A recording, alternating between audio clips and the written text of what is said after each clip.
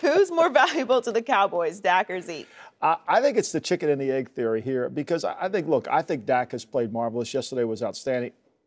Zeke is tremendous. But the offensive line, for me, really what makes the difference. And I think when you look at those Giants teams that won the Super Bowl, it was their offensive line. So if I have to answer the question, I'm going to say Zeke, and here's why. Because 3rd and 1 is the hardest play come playoff time. And that game yesterday was a playoff-type game. And Zeke can convert those 3rd and 1s to whether if it's blocked or not blocked. And I think he keeps things going. So for me, it's Zeke, but I think the offensive line is the reason they're so good. Go ahead, Skip. Go ahead. I don't even want to follow up with that. I know where it's going, so don't worry, Skip.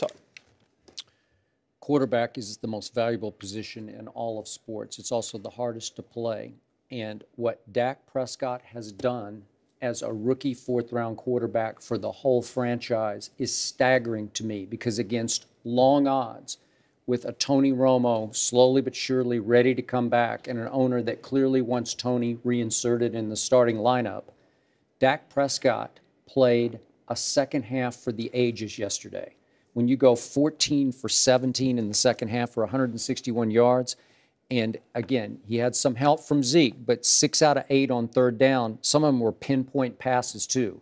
He's deadly accurate when he has to be accurate. And the clutch gene is high in this kid because now we've seen it 3 times. He almost pulled it off on opening day against the Giants. Then he did pull it off against the Eagles at Jerry World, and then he pulled it off against Ben in Pittsburgh with 42 seconds left. And to me, he's changed the whole culture of the team because the defense is believing it can play a little better than it should play. It'll make an occasional play to keep them in the football game. And it's all inspired by the quarterback play because everybody trusts that the quarterback is going to do what needs to get done. They're trusting the quarterback in ways they never trusted Tony Romo. And even yesterday, I hear you on those 3rd downs. He missed one of them. He got stuffed on one of them. But he's very good because he hits the hole so hard and he can cut so quick on a dime at the line of scrimmage and make the first guy miss, which is Emmett-like.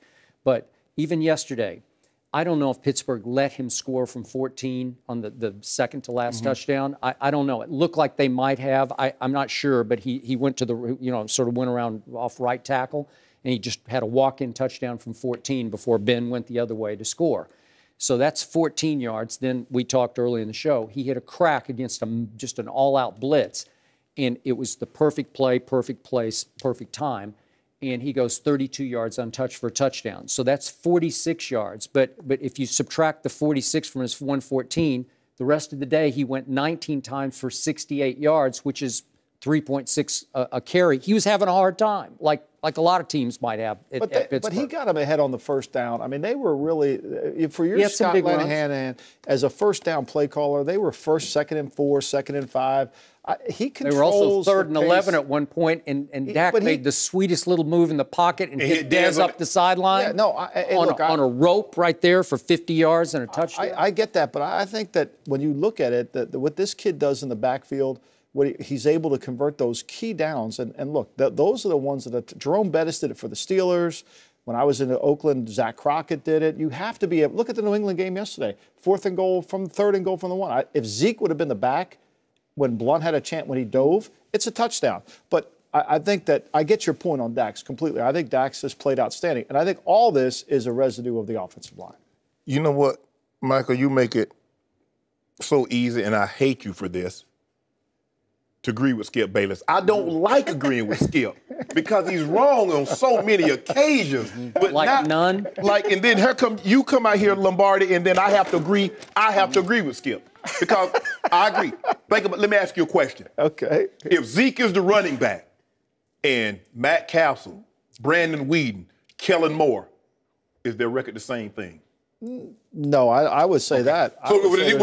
I didn't say he wasn't playing well. You asked me if he was the MVP. Yes. You phrased the question. I mean, the question wasn't is he better than Kellen Moore? I mean, you're introducing a different subject into this question. No, actually, you asked me who the MVP was. The MVP for me is the offensive line. But if I have to give it to anybody, I'm going to give it to the back because the back right there controls it. I think Dak is playing really well. I don't dispute that whatsoever.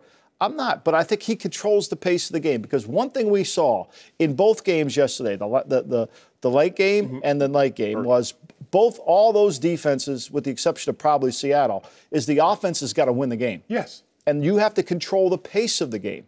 And if you don't control the pace of the game, which was the key to the Cowboy-Steeler game, control the pace. That's why the Steelers said, you know what, we'll let them score. Yep. Because, and you know what Mike Tomlin's kicking himself? Not for the extra points today. He's kicking himself for scoring too early.